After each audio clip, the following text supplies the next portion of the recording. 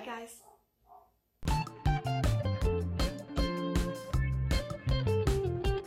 I'm going to talk about living abroad, what it's like to live abroad, and in particular what it's like to live in Warsaw, Poland. We have moved to Warsaw with my then boyfriend and a dog in 2017. We have moved here from Naples, Italy, and we've moved here because of a job. So when we moved here, before we moved here actually, we visited Warsaw for a few days, for I think a week, and we really liked it. But when we moved here, we were pleasantly surprised about almost everything. One of the interesting points in this research that I've also done is that, as Wikipedia says, by January 1945, between 85% to 90% of this city had been completely destroyed. Keep that in mind, that it's incredible how Poles, of course, were forced to rebuild everything, and indeed they did. So Warsaw is stunning. It's very modern. In my opinion, it's very modern. In comparison to Prague, it's much more modern. There are many skyscrapers. They're building a lot of buildings. Now, why I say in comparison to Prague is because actually I originally from Czech Republic, not from Prague, but from south actually. So I do have a bit of awareness, of course, so I compare it. So Prague, of course, is very ancient or very old-ish, whereas Warsaw is very new. It's a young city. So let's talk about what it is that you notice about Warsaw when you come here. As I said today, Warsaw is a modern and a vibrant young city. It's booming with opportunities, and what you will notice as a newcomer to the city is that, or at least what I noticed when I came here, was that there is a lot of construction work going. It's number one. There are a lot of apartments being built, a lot of infrastructure. Everything is being built. Number two, there's a lot of green, I'd call it greenery. Many trees. Nature in general is respected. You notice that even if they build many new things, they always keep in mind that there is place for nature. So their trees are respected, green spaces are respected, and parks are being even built. And that's great, because people do need to relax and people need their privacy at times. Even if you walk outside, sometimes you like to be alone somewhere and you just like to enjoy the space around you, especially if it's nice, pretty and green. What I noticed also about Warsaw, people tend to bike here fairly a lot. They even have the chance to bike, of course, because there is a Vetturilo, which is one of the apparently largest urban bike system in Europe, from what I've read. And Vetturilo is one of them where you can lend a bike, pay by credit card, and drive to another station and leave the bike there. Of course, Warsaw has a lot of interesting museums to explore, be it the scientific museum, the science museum, or there's also planetarium. As far as I'm aware, I have actually been there, so yes, there is one. And the most interesting that I've seen and liked was, for example, Polin, which is the Museum of the History of Polish Jews, which is well done.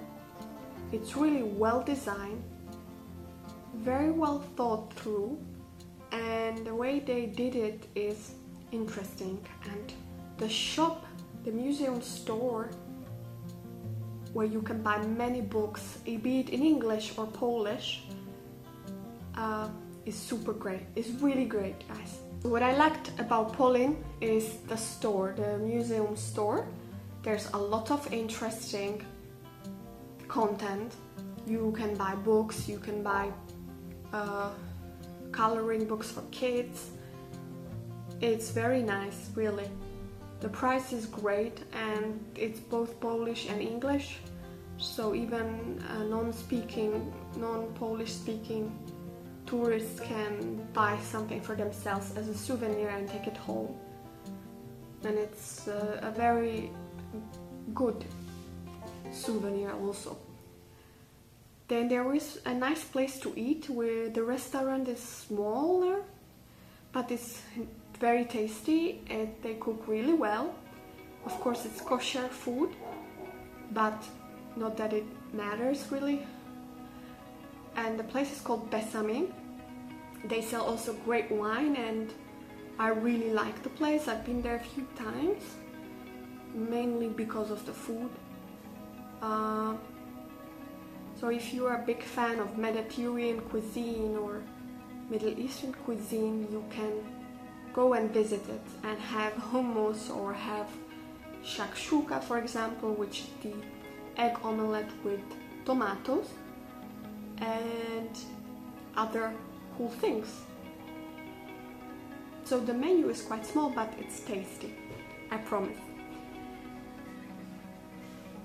So Polin is one of those museums. Then we have a museum, the Uprising Museum, where we went just recently, and it was very interesting. It was very sad.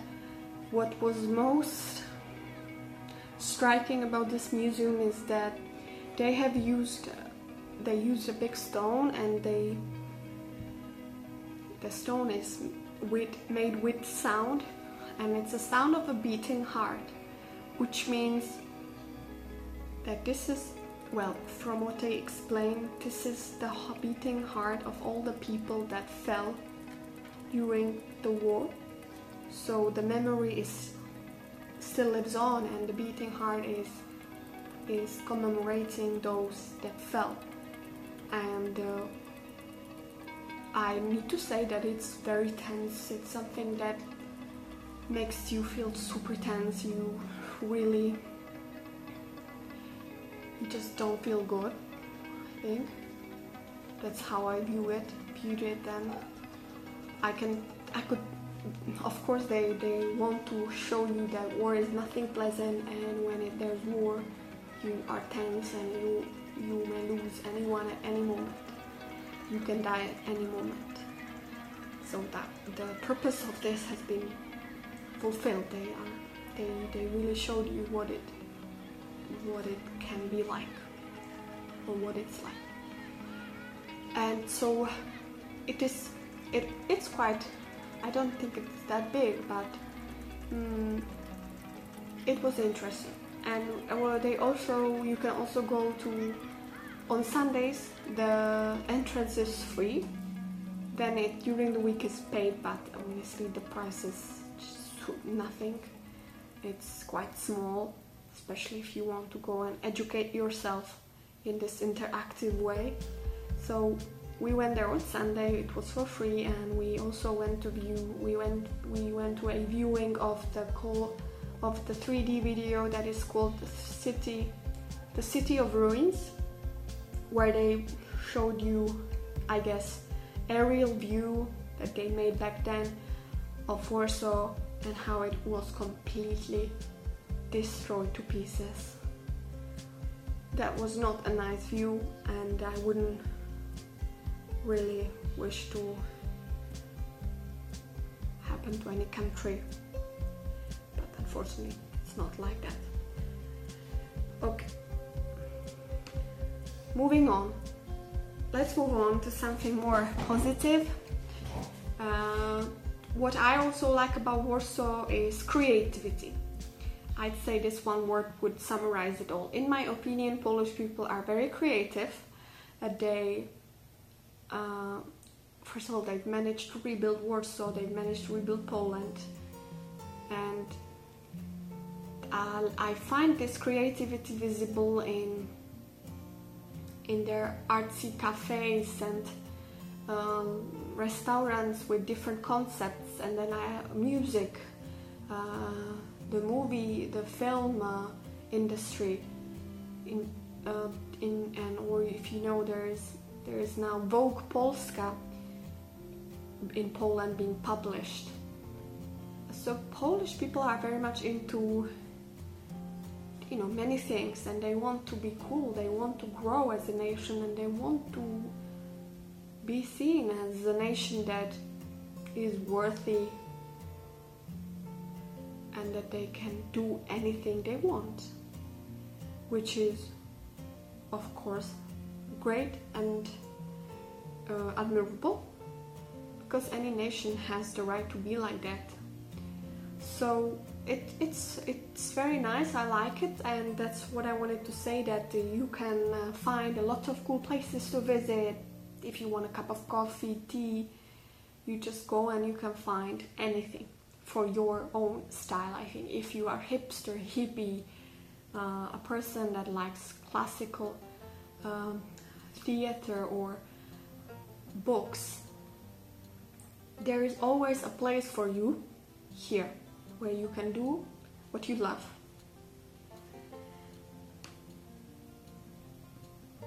Then the other interesting the other thing I like about Warsaw in general is weather. Even if it can rain throughout almost whole year, when it's autumn it usually rains a lot, and then Warsaw becomes very gloomy and gray. During summer it can be very hot, and during winter it can be very cold. So there is a season for everything, and I like this. I like this because then the season of everything is important. It's changing. It's not just one type of climate. It's many types of climate. And from Czech also, I'm used to that. So for me this was pleasant. When we lived in Naples, of course, it's mostly hot, and it's very hot. That you cannot leave the house as much, or you don't want to leave the house. You need to have the air conditioner all the time, and it is limiting in some ways. Let's talk about food. Food in Warsaw, or in Poland in general, you may know about it, you may have heard.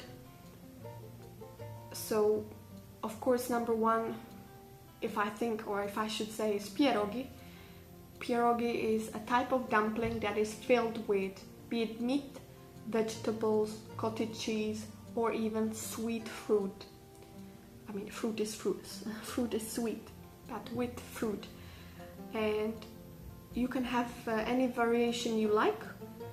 I like even pierogi with fruit, and I like pierogi with meat usually. For example, I do not like pierogi with mushrooms as much. I find the taste they don't go that well together, but that's a personal preference. So pierogi with meat, I will show you a picture just to show you what it looks like. And then Polish cuisine. In general, Polish cuisine is based on meat, potatoes. They like vegetables, of course. They like very much cabbage and beetroot. Beetroot, what I found in Poland, I had never seen that anywhere else, is that they can put beetroot in a sweet cake, and that to me is something that I'm not used to. and really I don't like it because it just it's not compatible taste-wise. So every time there is a cake with beetroot, I just cannot eat it. But I guess this is maybe connected with the creativity that people have here. You know, little experiments, let's try this and this together and see what comes out. Then in food you have also, for example, schnitzel, pork schnitzel, which would be called schabowy z ziemniakami, which would be the pork schnitzel with potatoes. And usually they also put dill on top. Dill is very much loved by Polish people. They can put it into cottage cheese, they can put it on potatoes, they can cook sauce with it. So dill, beetroot, cabbage, meat, potatoes, that's something that is loved by locals. And I have to say, at home I don't eat Polish cuisine that much. I do eat pierogi sometimes, which I buy in the store, not that I cook them myself. But it's rare that you find really tasty pierogi. There is restaurants that can cook them really well, and there are restaurants that cook them less well. Then I guess it all depends on you and what you personally like. And food, that would be it. Let's talk about healthcare. Healthcare, for example, in Poland is quite good in my opinion. Actually, it's very good. If you have a full-time contract or a regular contract in general in Poland, you will have access to Polish healthcare. And if you are a European citizen, you are also, I believe, entitled to have access to healthcare. And in here there is the NFS, which is the National Healthcare Provider, and they're very good. As far as benefits, they give you a lot of care, healthcare, dentist, general doctors, and so on, GP. So that's of course very much appreciated by people that come to live here and they need access to healthcare. However, what might be the biggest disadvantage to public healthcare is that most doctors and nurses may not always speak English. And that's of course a problem for a person that is sick and stressed, and they need to explain and be explained in return what's going on, what's wrong. And if you don't speak Polish, then you are stuck in a limbo in a way, because you don't know, and they don't know how to tell you everything. So that's stressful. But there is a solution. There is Medicover that I want to mention. I've used it a couple of times. Why I use it? Not because I cannot go to a Polish doctor, especially if I can speak Czech and I can understand, but I'd say it's because of the comfort that it offers. It's a bit more comfortable to go to Medicover because you can call them. They have a general hotline. They have a website in English. You can find everything you need. You can even find a list of doctors they can help you with. And they even provide the biography of the doctor, so you can learn about who you go before you go there, and that's useful if you really want to be already up to date before something. So that's great, and the Medicover is quite modern. Their hospitals or their facilities are quite modern. They're well done. Hospitals in general, from what I know, especially if they don't have that much money, they don't always redesign or rebuild. But the newer facilities that are made by the newer healthcare facilities that are made are, you feel just a little bit better when you come there. So this is what I like about Medicover, is the modern design or the modern building. The people mainly speak English, that's number one. They will explain you what's going on and you can explain them what you need. And there is a lot of other advantages, I guess, even that you can usually, I heard about cases when it's not also fast, usually you can move through the whole process of going through some appointments much faster than if you go to a hospital. You don't also have to wait that long for your appointments or checkups as if you have to work with the national healthcare provider.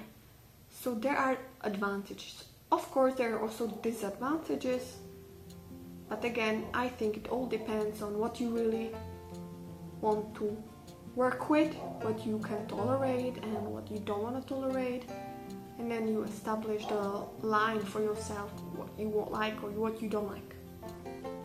The other thing I want to talk about is bureaucracy, which is also a bit connected to the language. So, of course, if you work in Poland and you need to pay taxes, you have to go to the tax office every now and then, and you have to pay your taxes. And when it comes to tax forms, they're all in Polish, which surprises me because they are actually learning to cope with the fact that there are a lot of English speakers in this country, and they have websites in English. Most of the food stores or in restaurants they speak English, but it seems that the office still has to catch up a bit with the modern times. So most of these forms are in Polish, and I don't understand everything in Polish, and some words in Polish are really very foreign to me, and I cannot guess. Even if I speak Czech, I cannot guess what it means. Because in general, Polish letters are quite difficult, and I do think unless you really take written lessons, you will not really learn to write by yourself, because it's not grammar in general in any language is something that needs practice, focus, practice. And so bureaucracy in Poland is that if you go to these tax offices, most of the workers, they don't speak any English, and you have to communicate however you have to communicate, be it using Google Translate, or the communication is tough, can be tough. I'm curious about those that really speak zero Polish, and then they have to explain very important topics, because you don't want to make mistake in the tax office.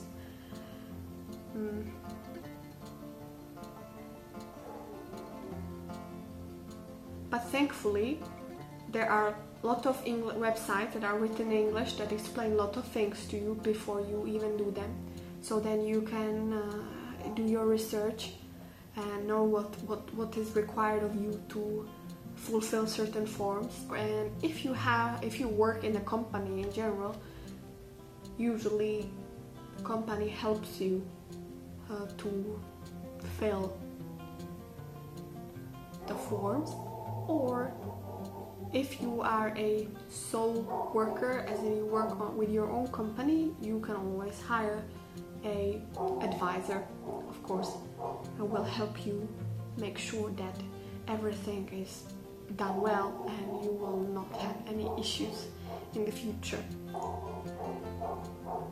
And the last topic to conclude this video, because unfortunately I cannot mention everything, and in order not to keep this video too long, let's finish this vlog by talking about apartments living in Warsaw. I will link you down below links to different websites and also other websites that I found interesting.